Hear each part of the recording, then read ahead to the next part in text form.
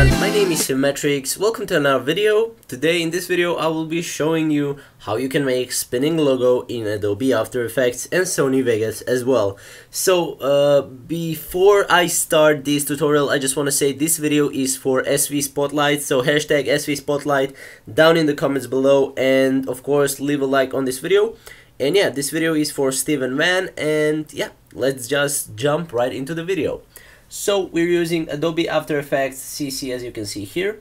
So when you enter Adobe After Effects, I know it's kind of, you know, for the beginners it isn't kind of easy to find out how they want to make their compositions. So go to the composition, new composition, and pause the video right now and copy this composition settings.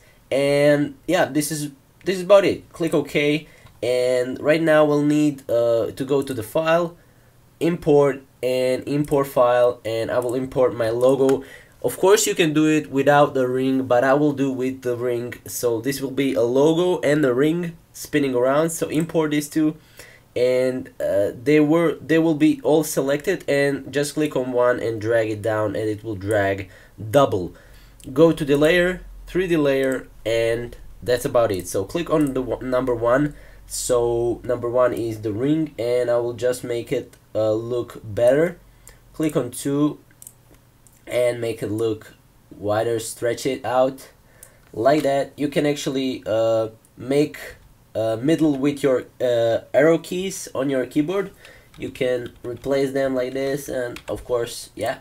So right now we have this, and we will need to click on this drop down on the first, go to transform, and go to the Y rotation. So Y rotation, click on this and drag it all the way to 30 seconds and make it 360. What this will do, this will actually make it spinning effect, as you can see right here.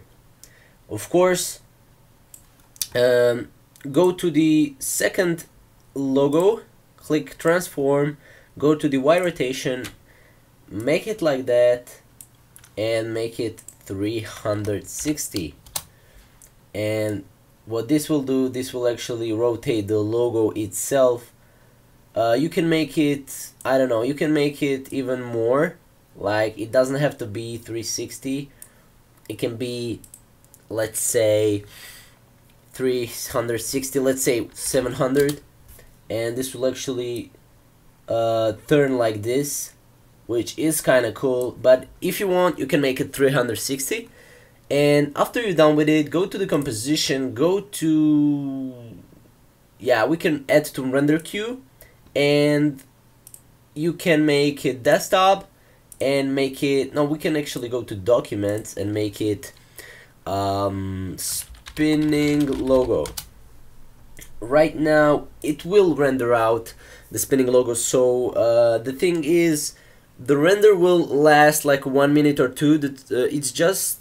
It determines about your PC, you know.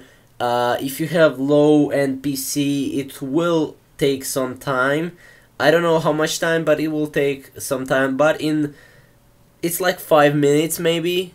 Like that is the time you need to render this spinning logo. So after we render the spinning logo, we will go into the Sony Vegas just to try it out, you know, because you will need to know if your spinning logo isn't working, then you will have to go again into Adobe After Effects and all this cool stuff. So we have estimated 1 minute for this rendering, so I have pretty okay solid PC for this. So of course we go to the documents and go to spinning logo, and this is how it is.